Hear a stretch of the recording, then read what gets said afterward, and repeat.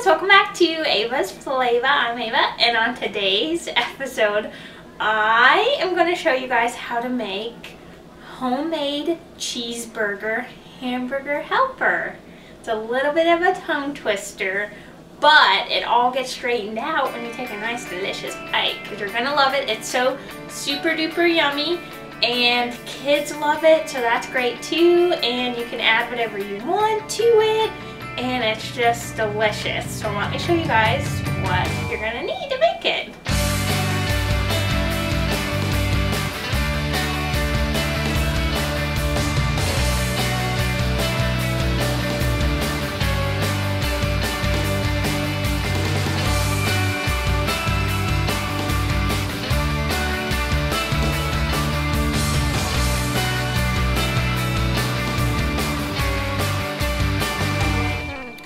So first what you're going to need is a pound of ground beef, 1 pound box of macaroni noodles. Okay, and in here I have some spices. I have about a teaspoon of garlic powder, half a teaspoon of onion powder, and about a half a teaspoon of paprika, smoked paprika. 4 cups chicken broth.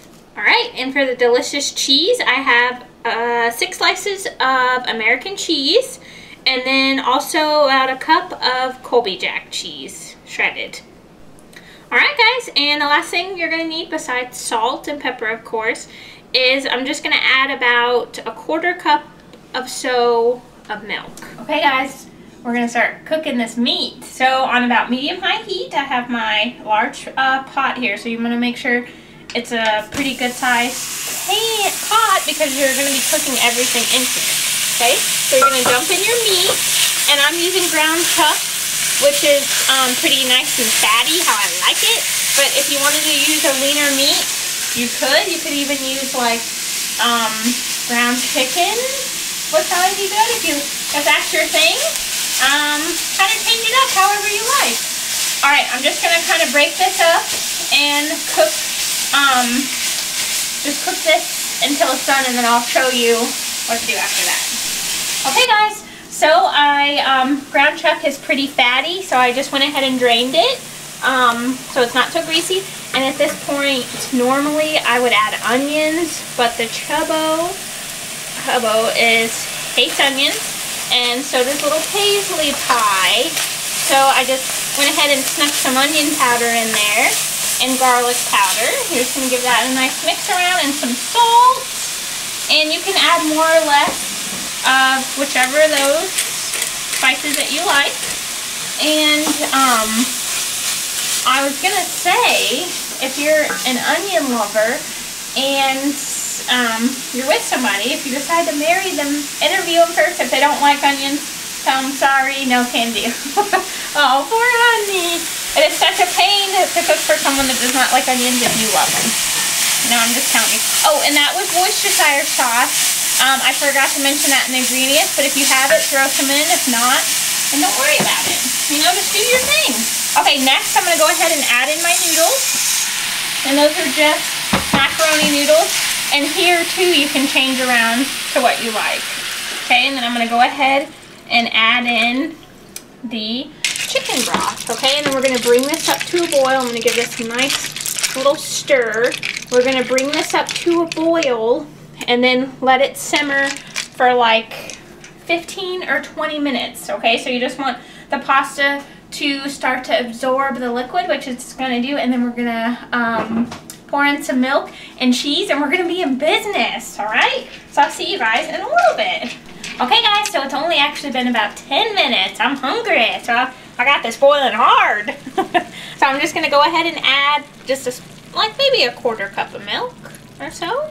You know, and kind of work it around. The noodles are nice and soft.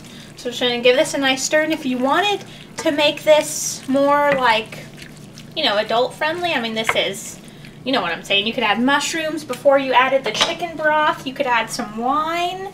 You could, you know, do whatever you want. But this is perfect. It for real smells like hamburger helper in here.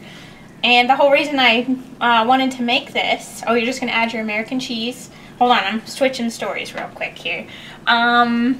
I always use American cheese whenever I'm making macaroni and cheese or anything like this, because it really gives it melts beautifully and it really gives it the nice creaminess. But then again, you can change it up. You could do like pepper jack cheese, like smoked Gouda.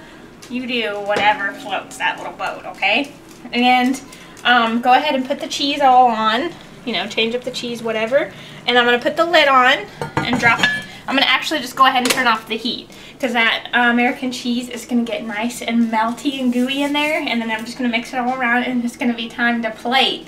But I was saying the reason why I started making this was because when my niece spends every summer with us, and she said that she wanted me to make Hamburger Helper, the cheeseburger one. I was like, wait a minute, I know what will make this better. I'll just make it myself. And she actually liked it a lot better, so I thought I would whip this up and show you guys. Okay, so you know what? The cheese is probably melted. Looky there, honey. That's how you do, I don't know what it's called. The gift of the gab. Okay, so it's nice and getting melty, and you're just gonna mix this around. For real, this is so creamy and delicious and great, and you guys are really gonna love this. I'm telling you, this is like perfect. Especially, I wanted to put together like recipes. Chubahova was making me do this with my left hand, and I'm right-handed, so that way he gets a better view of the camera, but it's not working for me. Sorry, honey. Okay, I'm just gonna mix this all around, but I just wanted to whip up some recipes for you guys. So like, if like Jimmy and Lisa are coming over, you have something to slap something together really quick, you know, like with the brownies, you have a dessert, and then here's this, and then serve this with a beautiful salad, and there you go. Okay, so I'm gonna slap this on a plate and then take a bite for you guys, and that is it. Okay guys, so it's nice and plated, and I sprinkled with some, or nice and bold, right? Bold, plated, whatever. I sprinkled with some smoked paprika, because smoked paprika is my thing these days, and sprinkled a little bit of parsley on there. Made it somewhat fancy. I'm telling you, this is for real. If you're looking a Hamburger Helper lover, this is your thing, girl. You're gonna love it. Okay, I'm gonna take a bite of this, and really, you can make anything better than the box, except there's one thing that I only love in the box, and I've tried to make it a million times, and scalloped potatoes. Cheesy scalloped potatoes are the best in the box. That's the only thing that I like better in a box.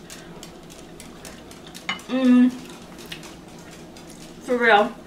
So stinking delicious.